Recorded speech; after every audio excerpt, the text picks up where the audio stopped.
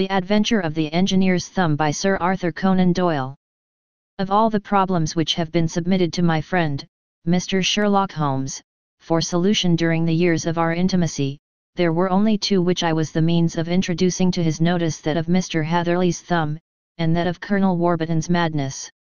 Of these the latter may have afforded a finer field for an acute and original observer, but the other was so strange in its inception and so dramatic in its details that it may be the more worthy of being placed upon record, even if it gave my friend fewer openings for those deductive methods of reasoning by which he achieved such remarkable results.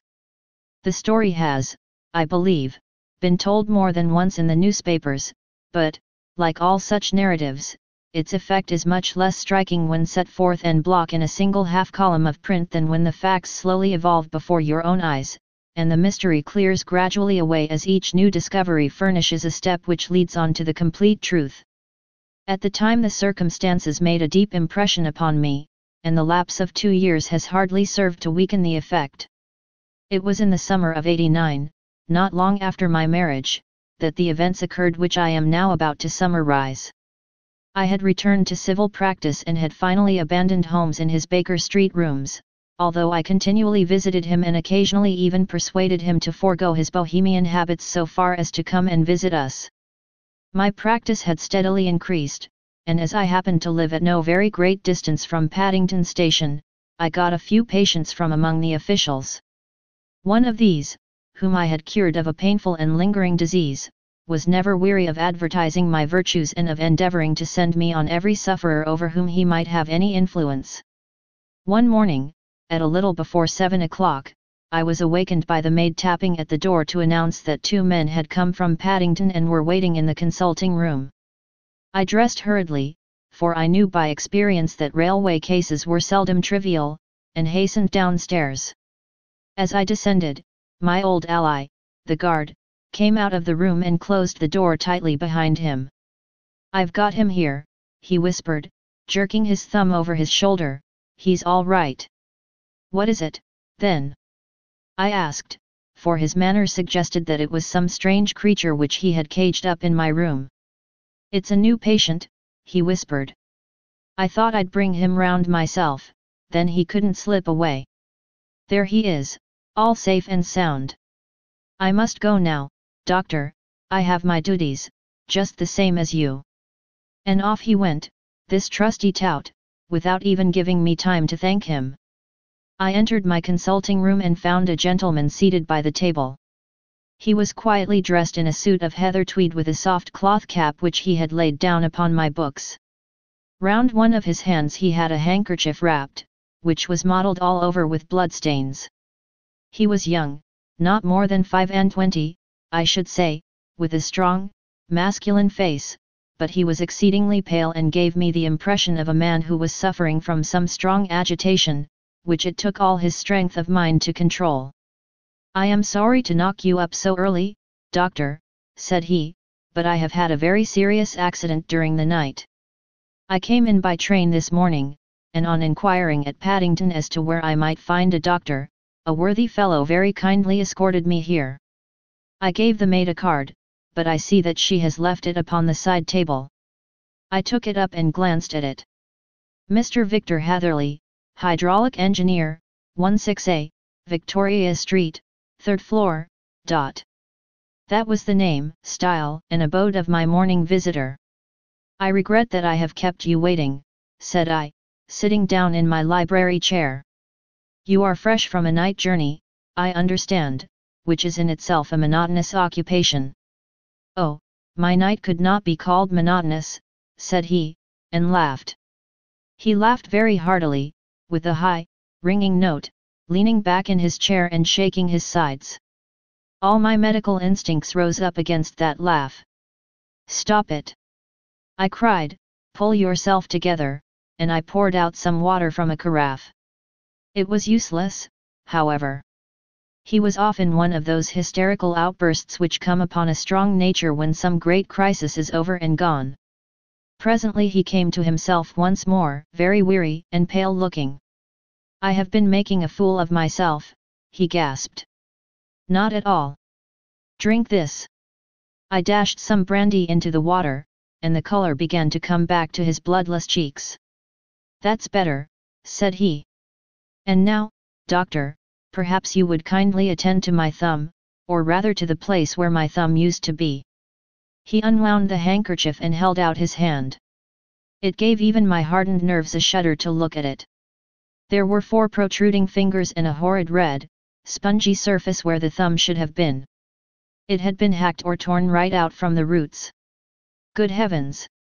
I cried, "this is a terrible injury. It must have bled considerably." "Yes, it did. I fainted when it was done, and I think that I must have been senseless for a long time. When I came to, I found that it was still bleeding, so I tied one end of my handkerchief very tightly round the wrist and braced it up with a twig." "Excellent. You should have been a surgeon. It is a question of hydraulics, you see, and came within my own province." "This has been done," said I, examining the wound, "by a very heavy and sharp instrument." "A thing like a cleaver," said he.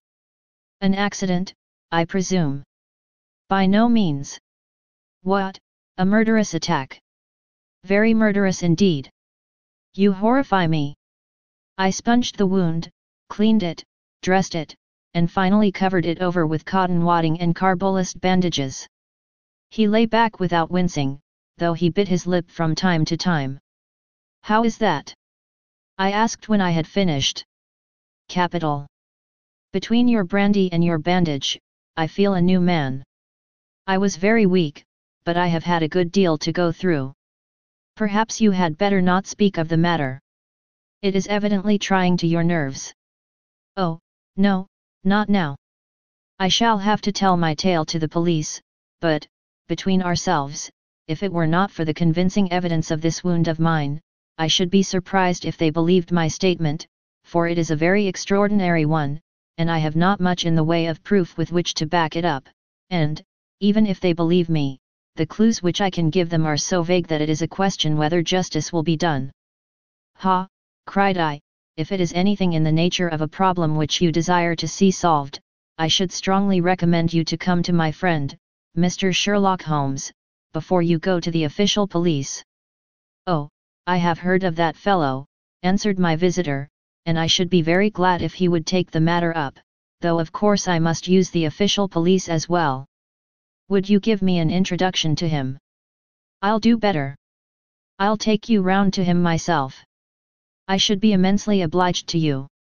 "We'll call a cab and go together. We shall just be in time to have a little breakfast with him. Do you feel equal to it?" "Yes, I shall not feel easy until I have told my story. Then my servant will call a cab, and I shall be with you in an instant." I rushed upstairs, explained the matter shortly to my wife, and in 5 minutes was inside a hansom, driving with my new acquaintance to Baker Street. Sherlock Holmes was, as I expected, lounging about his sitting room in his dressing gown, reading the agony column of the Times and smoking his before-breakfast pipe, which was composed of all the plugs and dawdles left from his smokes of the day before, all carefully dried and collected on the corner of the mantelpiece. He received us in his quietly genial fashion, ordered fresh rashers and eggs, and joined us in a hearty meal. When it was concluded, he settled our new acquaintance upon the sofa, placed a pillow beneath his head, and laid a glass of brandy and water within his reach. "It is easy to see that your experience has been no common one, Mr. Hatherley," said he. "Pray, lie down there and make yourself absolutely at home. Tell us what you can, but stop when you are tired and keep up your strength with a little stimulant." "Thank you," said my patient, "but I have felt another man since the doctor bandaged me, and I think that your breakfast has completed the cure. I shall take up as little of your valuable time as possible, so I shall start at once upon my peculiar experiences." Holmes sat in his big armchair with the weary, heavy-lidded expression which veiled his keen and eager nature, while I sat opposite to him, and we listened in silence to the strange story which our visitor detailed to us. "You must know," said he, "that I am an orphan and a bachelor, residing alone in lodgings in London. By profession I am a hydraulic engineer, and I have had considerable experience of my work during the 7 years that I was apprenticed to Venner and Matheson, the well-known firm, of Greenwich. 2 years ago, having served my time, and having also come into a fair sum of money through my poor father's death, I determined to start in business for myself and took professional chambers in Victoria Street. I suppose that everyone finds his first independent start in business a dreary experience. To me it has been exceptionally so. During 2 years I have had 3 consultations and 1 small job, and that is absolutely all that my profession has brought me. My gross takings amount to £27.10. Every day, from 9 in the morning until 4 in the afternoon, I waited in my little den, until at last my heart began to sink, and I came to believe that I should never have any practice at all. Yesterday, however, just as I was thinking of leaving the office, my clerk entered to say there was a gentleman waiting who wished to see me upon business. He brought up a card, too, with the name of Colonel Lysander Stark engraved upon it. Close at his heels came the colonel himself, a man rather over the middle size, but of an exceeding thinness. I do not think that I have ever seen so thin a man. His whole face sharpened away into nose and chin, and the skin of his cheeks was drawn quite tense over his outstanding bones. Yet this emaciation seemed to be his natural habit, and due to no disease, for his eye was bright, his step brisk, and his bearing assured. He was plainly but neatly dressed, and his age, I should judge, would be nearer 40 than 30. "Mr. Hatherley," said he, with something of a German accent. "You have been recommended to me, Mr. Hatherley, as being a man who is not only proficient in his profession but is also discreet and capable of preserving a secret." I bowed, feeling as flattered as any young man would at such an address. "May I ask who it was who gave me so good a character?" "Well, perhaps it is better that I should not tell you that just at this moment. I have it from the same source that you are both an orphan and a bachelor and are residing alone in London." "That is quite correct," I answered, "but you will excuse me if I say that I cannot see how all this bears upon my professional qualifications." "I understand that it was on a professional matter that you wished to speak to me." "Undoubtedly so. But you will find that all I say is really to the point. I have a professional commission for you, but absolute secrecy is quite essential. Absolute secrecy, you understand, and of course we may expect that more from a man who is alone than from one who lives in the bosom of his family." "If I promise to keep a secret," said I, "you may absolutely depend upon my doing so." He looked very hard at me as I spoke, and it seemed to me that I had never seen so suspicious and questioning an eye. "Do you promise, then?" said he at last.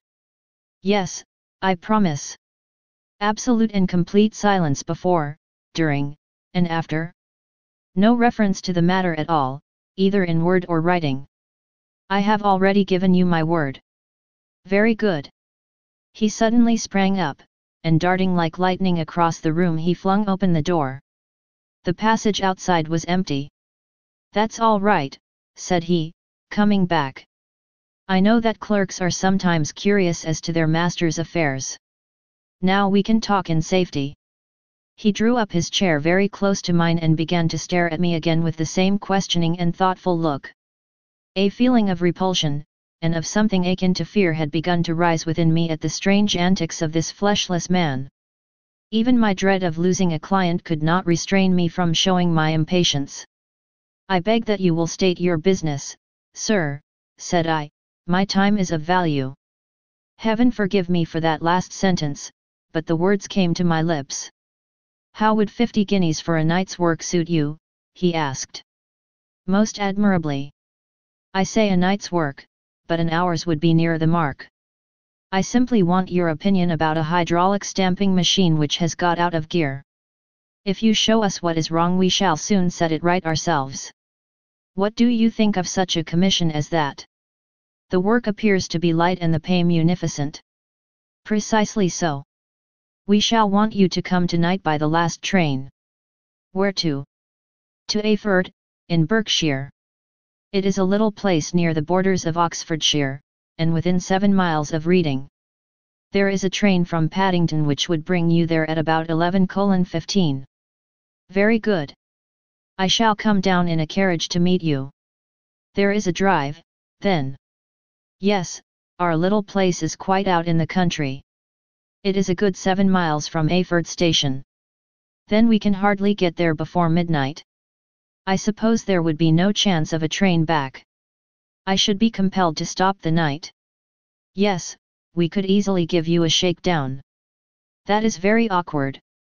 Could I not come at some more convenient hour? We have judged it best that you should come late. It is to recompense you for any inconvenience that we are paying to you, a young and unknown man, a fee which would buy an opinion from the very heads of your profession. Still, of course, if you would like to draw out of the business, there is plenty of time to do so.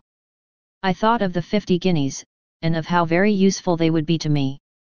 Not at all, said I shall be very happy to accommodate myself to your wishes. I should like, however, to understand a little more clearly what it is that you wish me to do. Quite so. It is very natural that the pledge of secrecy which we have exacted from you should have aroused your curiosity. I have no wish to commit you to anything without your having it all laid before you. I suppose that we are absolutely safe from eavesdroppers. Entirely. Then the matter stands thus. You are probably aware that Fuller's earth is a valuable product, and that it is only found in 1 or 2 places in England. I have heard so. Some little time ago I bought a very small place within 10 miles of Reading. I was fortunate enough to discover that there was a deposit of Fuller's earth in one of my fields. On examining it, however, I found that this deposit was a comparatively small one, and that it formed a link between 2 very much larger ones upon the right and left, both of them, however, in the grounds of my neighbors. These good people were absolutely ignorant that their land contained that which was quite as valuable as a gold mine.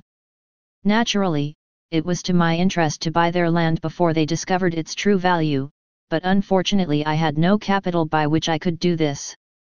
I took a few of my friends into the secret, however, and they suggested that we should quietly and secretly work our own little deposit, and that in this way we should earn the money which would enable us to buy the neighboring fields. This we have now been doing for some time, and in order to help us in our operations we erected a hydraulic press. This press, as I have already explained, has got out of order, and we wish your advice upon the subject. We guard our secret very jealously, however, and if it once became known that we had hydraulic engineers coming to our little house, it would soon rouse inquiry, and then, if the facts came out, it would be goodbye to any chance of getting these fields and carrying out our plans. That is why I have made you promise me that you will not tell a human being that you are going to Ayford tonight. I hope that I make it all plain. I quite follow you, said I. The only point which I could not quite understand was what use you could make of a hydraulic press in excavating Fuller's earth, which, as I understand, is dug out like gravel from a pit. Ah, said he carelessly, we have our own process. We compress the earth into bricks, so as to remove them without revealing what they are. But that is a mere detail. I have taken you fully into my confidence now, Mr. Hatherley, and I have shown you how I trust you. He rose as he spoke. I shall expect you, then, at Ayford at 11:15. I shall certainly be there. And not a word to a soul. He looked at me with a last long, questioning gaze, and then, pressing my hand in a cold, dank grasp, he hurried from the room. Well, when I came to think it all over in cool blood, I was very much astonished, as you may both think, at this sudden commission which had been entrusted to me. On the one hand, of course, I was glad, for the fee was at least tenfold what I should have asked had I set a price upon my own services, and it was possible that this order might lead to other ones. On the other hand, the face and manner of my patron had made an unpleasant impression upon me, and I could not think that his explanation of the Fuller's earth was sufficient to explain the necessity for my coming at midnight, and his extreme anxiety lest I should tell anyone of my errand. However, I threw all fears to the winds, ate a hearty supper, drove to Paddington, and started off, having obeyed to the letter the injunction as to holding my tongue. At Reading I had to change not only my carriage but my station. However, I was in time for the last train to Ayford, and I reached the little dim-lit station after 11 o'clock. I was the only passenger who got out there, and there was no one upon the platform save a single sleepy porter with a lantern. As I passed out through the wicket gate, however, I found my acquaintance of the morning waiting in the shadow upon the other side. Without a word he grasped my arm and hurried me into a carriage, the door of which was standing open. He drew up the windows on either side, tapped on the woodwork, and away we went as fast as the horse could go. "One horse," interjected Holmes. "Yes, only one." "Did you observe the color?" "Yes, I saw it by the side lights when I was stepping into the carriage." "It was a chestnut. Tired looking or fresh?" "Oh, fresh and glossy." "Thank you. I am sorry to have interrupted you. Pray continue your most interesting statement." Away we went then, and we drove for at least an hour. Colonel Lysander Stark had said that it was only 7 miles, but I should think, from the rate that we seemed to go, and from the time that we took, that it must have been nearer 12. He sat at my side in silence all the time, and I was aware, more than once when I glanced in his direction, that he was looking at me with great intensity. The country roads seemed to be not very good in that part of the world, for we lurched and jolted terribly. I tried to look out of the windows to see something of where we were, but they were made of frosted glass, and I could make out nothing save the occasional bright blur of a passing light. Now and then I hazarded some remark to break the monotony of the journey, but the colonel answered only in monosyllables, and the conversation soon flagged. At last, however, the bumping of the road was exchanged for the crisp smoothness of a gravel drive, and the carriage came to a stand. Colonel Lysander Stark sprang out, and, as I followed after him, pulled me swiftly into a porch which gaped in front of us. We stepped, as it were, right out of the carriage and into the hall, so that I failed to catch the most fleeting glance of the front of the house. The instant that I had crossed the threshold the door slammed heavily behind us, and I heard faintly the rattle of the wheels as the carriage drove away. It was pitch dark inside the house, and the colonel fumbled about looking for matches and muttering under his breath. Suddenly a door opened at the other end of the passage, and a long, golden bar of light shot out in our direction. It grew broader, and a woman appeared with a lamp in her hand, which she held above her head, pushing her face forward and peering at us. I could see that she was pretty, and from the gloss with which the light shone upon her dark dress I knew that it was a rich material. She spoke a few words in a foreign tongue in a tone as though asking a question, and when my companion answered in a gruff monosyllable she gave such a start that the lamp nearly fell from her hand. Colonel Stark went up to her, whispered something in her ear, and then, pushing her back into the room from whence she had come, he walked towards me again with the lamp in his hand. "Perhaps you will have the kindness to wait in this room for a few minutes," said he, throwing open another door. It was a quiet, little, plainly furnished room, with a round table in the center, on which several German books were scattered. Colonel Stark laid down the lamp on the top of a harmonium beside the door. "I shall not keep you waiting an instant," said he, and vanished into the darkness. I glanced at the books upon the table, and in spite of my ignorance of German I could see that 2 of them were treatises on science, the others being volumes of poetry. Then I walked across to the window, hoping that I might catch some glimpse of the countryside, but an oak shutter, heavily barred, was folded across it. It was a wonderfully silent house. There was an old clock ticking loudly somewhere in the passage, but otherwise everything was deadly still. A vague feeling of uneasiness began to steal over me. Who were these German people, and what were they doing living in this strange, out-of-the-way place? And where was the place? I was 10 miles or so from Eyford, that was all I knew, but whether north, south, east, or west I had no idea. For that matter, Reading, and possibly other large towns, were within that radius, so the place might not be so secluded, after all. Yet it was quite certain, from the absolute stillness, that we were in the country. I paced up and down the room, humming a tune under my breath to keep up my spirits and feeling that I was thoroughly earning my 50-guinea fee. Suddenly, without any preliminary sound in the midst of the utter stillness, the door of my room swung slowly open. The woman was standing in the aperture, the darkness of the hall behind her, the yellow light from my lamp beating upon her eager and beautiful face. I could see at a glance that she was sick with fear, and the sight sent a chill to my own heart. She held up one shaking finger to warn me to be silent, and she shot a few whispered words of broken English at me, her eyes glancing back, like those of a frightened horse, into the gloom behind her. "I would go," said she, trying hard, as it seemed to me, to speak calmly. "I would go. I should not stay here. There is no good for you to do." "But, madam," said I have not yet done what I came for. I cannot possibly leave until I have seen the machine." "It is not worth your while to wait," she went on. "You can pass through the door, no one hinders." And then, seeing that I smiled and shook my head, she suddenly threw aside her constraint and made a step forward, with her hands wrung together. "For the love of heaven," she whispered, "get away from here before it is too late."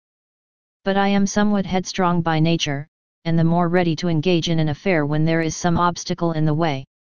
I thought of my 50-guinea fee, of my wearisome journey, and of the unpleasant night which seemed to be before me. Was it all to go for nothing? Why should I slink away without having carried out my commission, and without the payment which was my due? This woman might, for all I knew, be a monomaniac.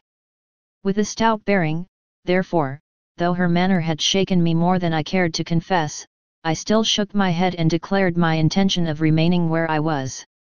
She was about to renew her entreaties when a door slammed overhead, and the sound of several footsteps was heard upon the stairs. She listened for an instant, threw up her hands with a despairing gesture, and vanished as suddenly and as noiselessly as she had come. The newcomers were Colonel Lysander Stark and a short thick man with a chinchilla beard growing out of the creases of his double chin, who was introduced to me as Mr. Ferguson.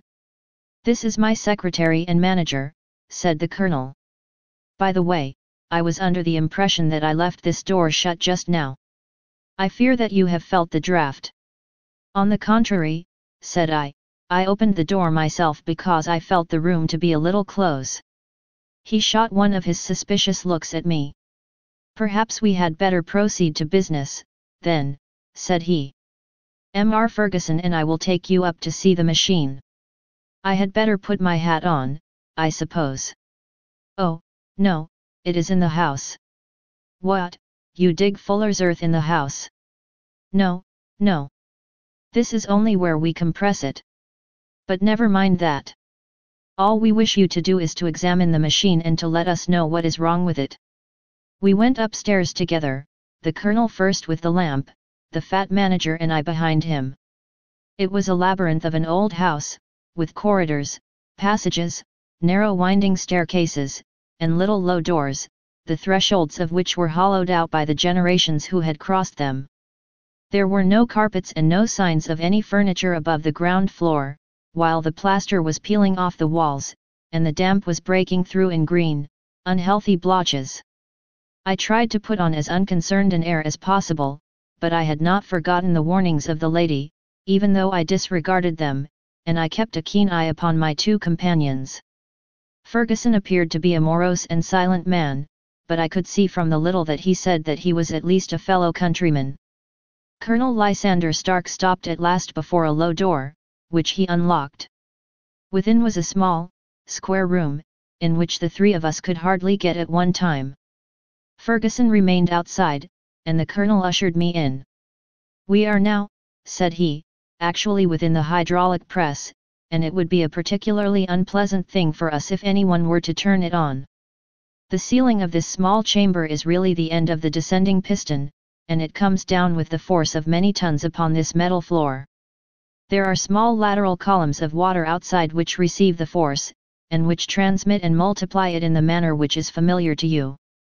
The machine goes readily enough, but there is some stiffness in the working of it, and it has lost a little of its force. Perhaps you will have the goodness to look it over and to show us how we can set it right." I took the lamp from him, and I examined the machine very thoroughly. It was indeed a gigantic one, and capable of exercising enormous pressure. When I passed outside, however, and pressed down the levers which controlled it, I knew at once by the whooshing sound that there was a slight leakage, which allowed a regurgitation of water through one of the side cylinders. An examination showed that one of the India rubber bands which was round the head of a driving rod had shrunk so as not quite to fill the socket along which it worked. This was clearly the cause of the loss of power, and I pointed it out to my companions, who followed my remarks very carefully and asked several practical questions as to how they should proceed to set it right. When I had made it clear to them, I returned to the main chamber of the machine and took a good look at it to satisfy my own curiosity. It was obvious at a glance that the story of the fuller's earth was the merest fabrication, for it would be absurd to suppose that so powerful an engine could be designed for so inadequate a purpose.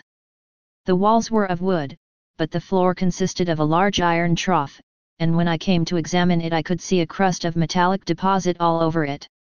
I had stooped and was scraping at this to see exactly what it was when I heard a muttered exclamation in German and saw the cadaverous face of the colonel looking down at me.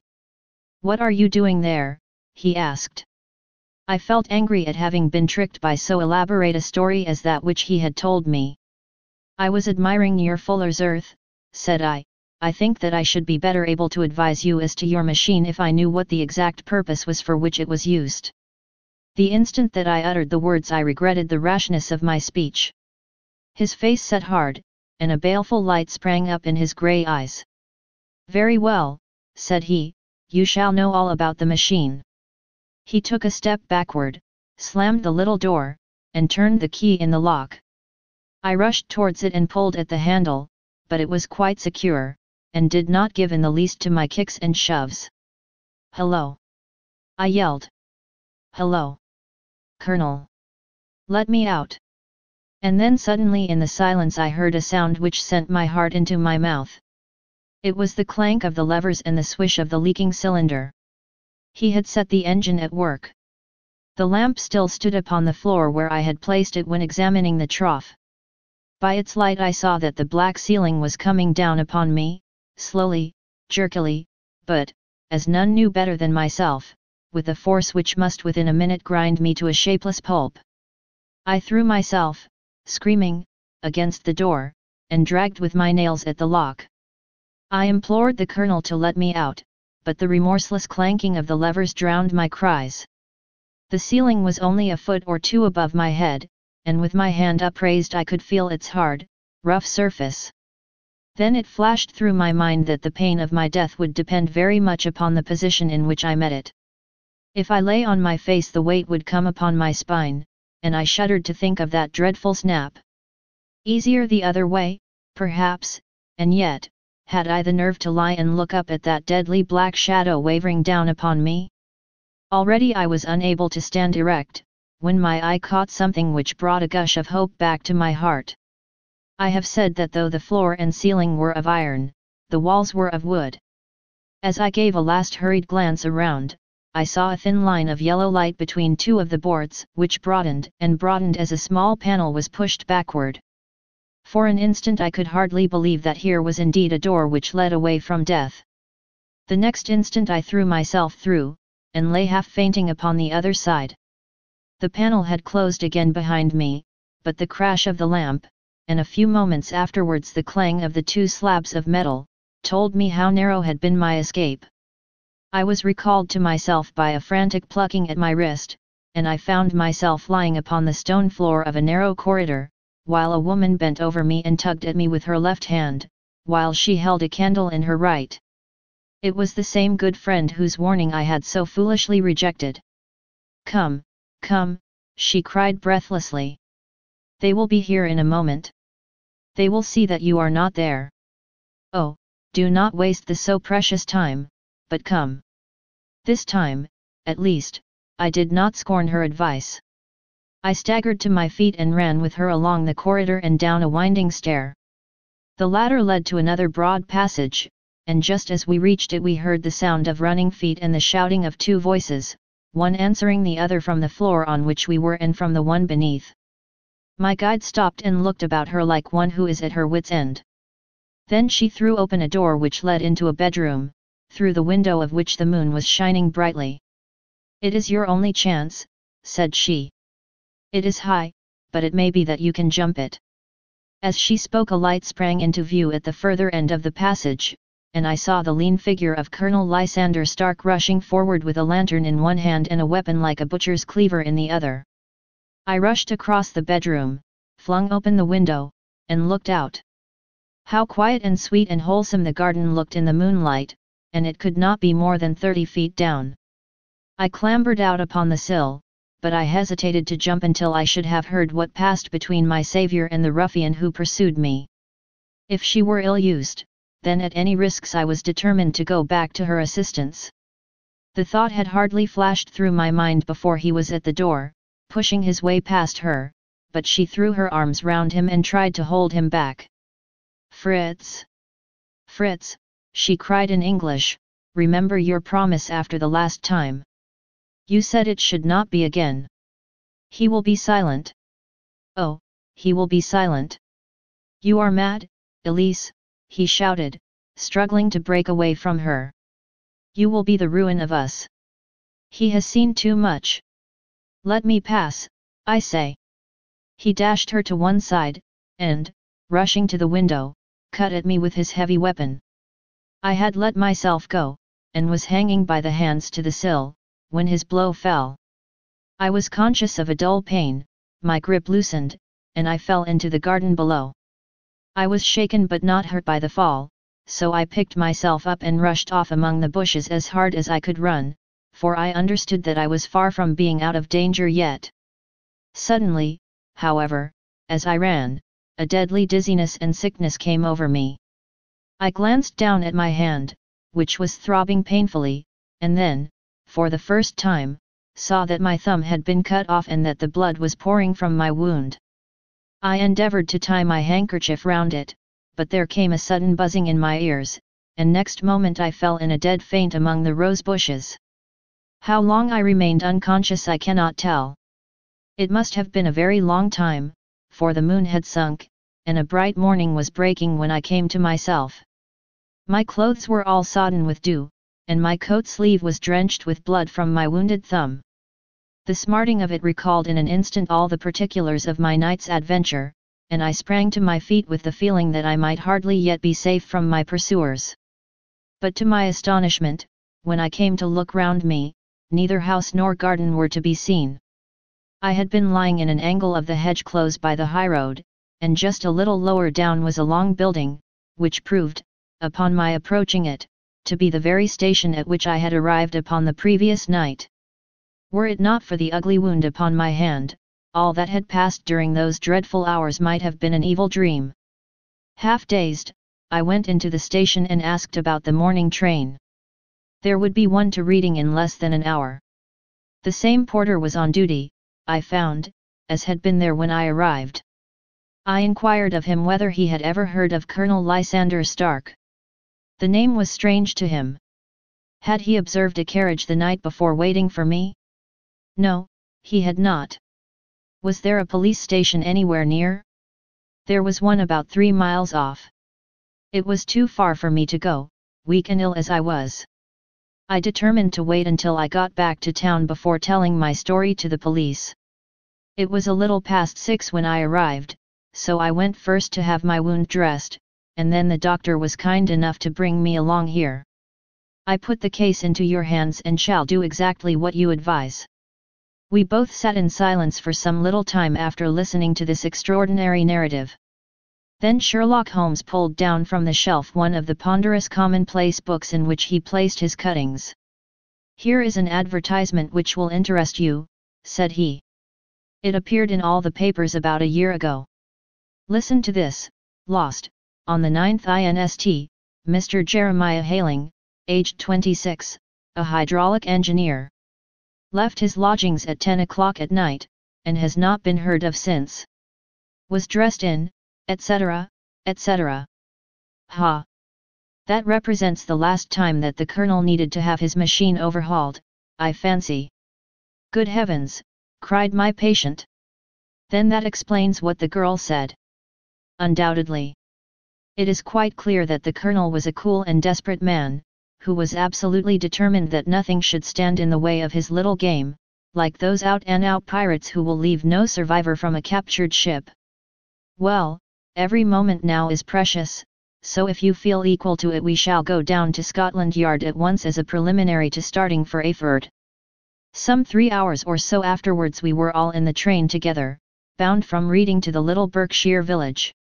There were Sherlock Holmes, the hydraulic engineer, Inspector Bradstreet, of Scotland Yard, a plainclothes man, and myself. Bradstreet had spread an ordnance map of the county out upon the seat and was busy with his compasses drawing a circle with Ayford for its centre. "There you are," said he. "That circle is drawn at a radius of 10 miles from the village. The place we want must be somewhere near that line. You said 10 miles, I think, sir. It was an hour's good drive. And you think that they brought you back all that way when you were unconscious? They must have done so. I have a confused memory, too, of having been lifted and conveyed somewhere. What I cannot understand," said I, "is why they should have spared you when they found you lying fainting in the garden. Perhaps the villain was softened by the woman's entreaties. I hardly think that likely. I never saw a more inexorable face in my life." "Oh, we shall soon clear up all that," said Bradstreet.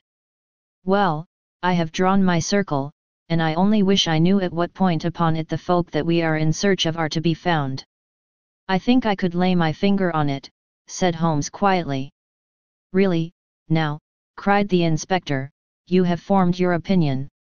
Come, now, we shall see who agrees with you."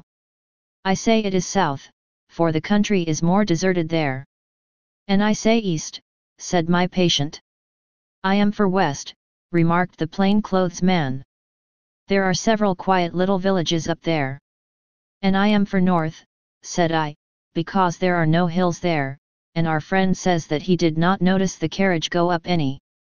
"Come," cried the inspector, laughing, "it's a very pretty diversity of opinion.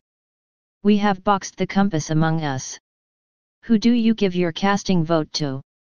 You are all wrong. But we can't all be." "Oh, yes, you can. This is my point." He placed his finger in the center of the circle. "This is where we shall find them." "But the 12-mile drive," gasped Hatherley. "6 out and 6 back. Nothing simpler. You say yourself that the horse was fresh and glossy when you got in. How could it be that if it had gone 12 miles over heavy roads?"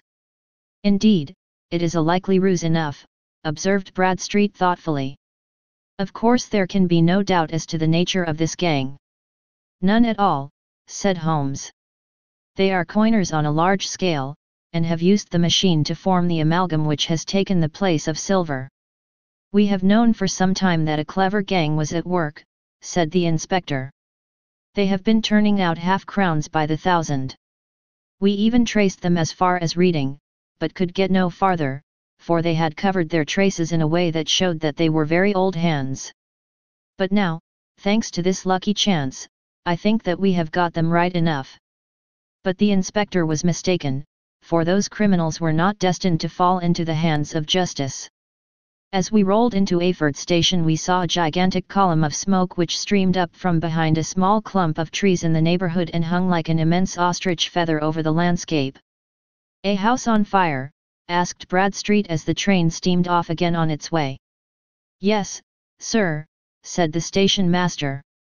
"When did it break out?" "I hear that it was during the night, sir, but it has got worse, and the whole place is in a blaze." "Whose house is it?"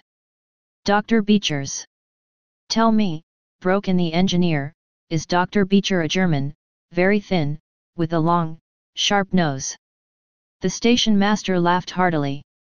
"No, sir, Dr. Beecher is an Englishman, and there isn't a man in the parish who has a better lined waistcoat.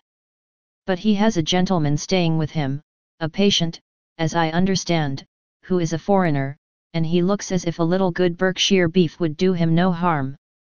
The station master had not finished his speech before we were all hastening in the direction of the fire. The road topped a low hill, and there was a great widespread whitewashed building in front of us, spouting fire at every chink and window, while in the garden in front 3 fire engines were vainly striving to keep the flames under. "That's it," cried Hatherley, in intense excitement. There is the gravel drive, and there are the rose bushes where I lay. That second window is the one that I jumped from. Well, at least, said Holmes, you have had your revenge upon them. There can be no question that it was your oil lamp which, when it was crushed in the press, set fire to the wooden walls, though no doubt they were too excited in the chase after you to observe it at the time. Now keep your eyes open in this crowd for your friends of last night, though I very much fear that they are a good 100 miles off by now. And Holmes' fears came to be realized, for from that day to this no word has ever been heard either of the beautiful woman, the sinister German, or the morose Englishman. Early that morning a peasant had met a cart containing several people and some very bulky boxes driving rapidly in the direction of Reading, but there all traces of the fugitives disappeared, and even Holmes' ingenuity failed ever to discover the least clue as to their whereabouts. The firemen had been much perturbed at the strange arrangements which they had found within, and still more so by discovering a newly severed human thumb upon a window-sill of the second floor. About sunset, however, their efforts were at last successful, and they subdued the flames, but not before the roof had fallen in, and the whole place been reduced to such absolute ruin that, save some twisted cylinders and iron piping, not a trace remained of the machinery which had cost our unfortunate acquaintance so dearly. Large masses of nickel and of tin were discovered stored in an outhouse, but no coins were to be found, which may have explained the presence of those bulky boxes which have been already referred to. How our hydraulic engineer had been conveyed from the garden to the spot where he recovered his senses might have remained forever a mystery were it not for the soft mold, which told us a very plain tale. He had evidently been carried down by two persons, one of whom had remarkably small feet and the other unusually large ones. On the whole, it was most probable that the silent Englishman, being less bold or less murderous than his companion, had assisted the woman to bear the unconscious man out of the way of danger. Well, said our engineer ruefully as we took our seats to return once more to London, it has been a pretty business for me.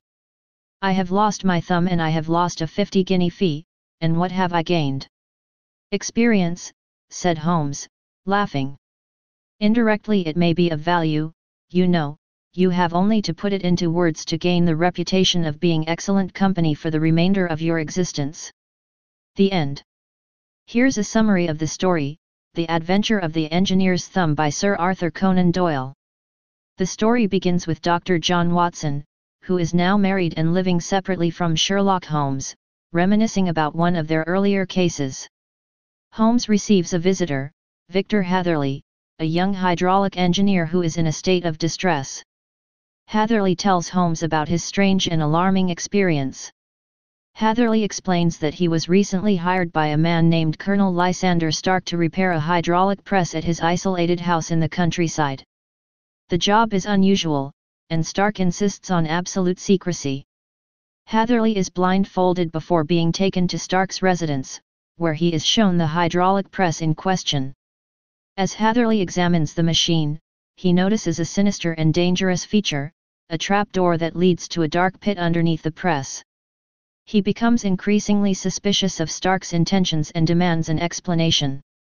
In response, Stark and his accomplice, a man with a wooden leg, attack Hatherley. During the struggle, Hatherley's thumb is severed, and he barely manages to escape with his life. Hatherley tells Holmes that he believes Stark and his accomplice are involved in some criminal activity. Holmes takes an interest in the case and arranges for Hatherley's safety. He also devises a plan to confront Stark at his house. Holmes and Watson visit Stark's house, where they uncover a counterfeiting operation in the underground pit. The hydraulic press is used to print counterfeit money, and the criminals have been using Hatherley's engineering skills to keep the operation running. In a climactic confrontation, Stark and his accomplice are captured and arrested. Hatherley's severed thumb is recovered from a jar of preservative, but it cannot be reattached. The Adventure of the Engineer's Thumb is a classic Sherlock Holmes story filled with suspense, mystery, and a clever plot twist. It showcases Holmes's deductive skills and his determination to uncover the truth, even in the face of dangerous criminals. The Adventure of the Engineer's Thumb by Sir Arthur Conan Doyle doesn't necessarily have a central moral or key learning point in the same way that some other stories do. However, it does touch on a few thematic elements that can be thought of as learning points or takeaways. 1. Trust and caution. The story highlights the importance of caution and skepticism when dealing with unfamiliar situations and people. Victor Hatherley's initial trust in Colonel Stark leads to a dangerous situation, emphasizing the need to exercise caution, especially when secrecy and unusual requests are involved. 2. Resourcefulness and quick thinking. The character of Sherlock Holmes exemplifies resourcefulness and the ability to think quickly in solving complex problems. His deductive reasoning and clever strategies are showcased throughout the story, providing an example of effective problem solving. 3. Criminal deception. The story illustrates the lengths to which criminals can go to deceive and manipulate others for their own gain. Colonel Stark and his accomplice use Hatherley's engineering skills to further their counterfeiting operation, highlighting the dangers of criminal enterprises. 4. The dedication of Holmes. The story also emphasizes Sherlock Holmes's dedication to uncovering the truth and bringing criminals to justice. Despite the risks involved, Holmes takes on the case and ensures that the criminals are apprehended. While The Adventure of the Engineer's Thumb is primarily a thrilling and entertaining detective story, readers can draw lessons about caution, resourcefulness, and the determination of individuals like Holmes to uphold justice in the face of criminal activities. Thank you for listening.